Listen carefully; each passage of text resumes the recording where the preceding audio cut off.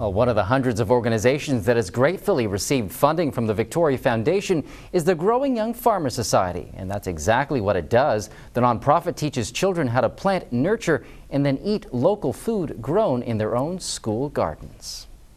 What kind of food do they eat?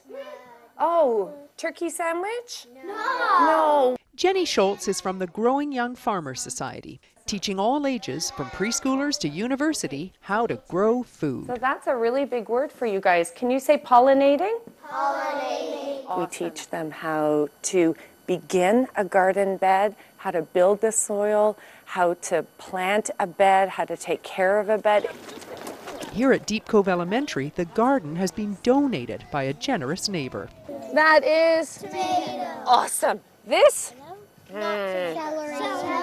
It makes me very happy to see the children here and getting fed some green stuff. Did I pick it correctly? No?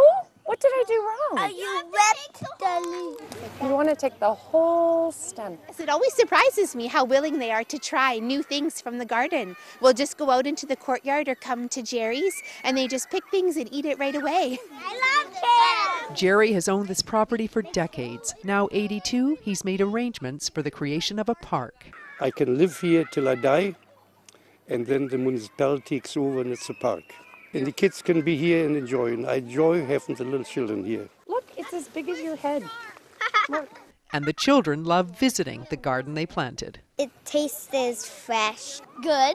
Delicious. We hear feedback from the parents and the teachers about how their child ate things that they didn't eat before or tried vegetables that they didn't try before. Do you think it's fresh? Yeah. Because I think when they take that ownership of what they've grown and they consume what they've grown, there's really no better thing that we could be doing for our kids. Growing Young Farmers, one classroom at a time. Vital People is brought to you in part by the Victoria Foundation, connecting people who care with causes that matter.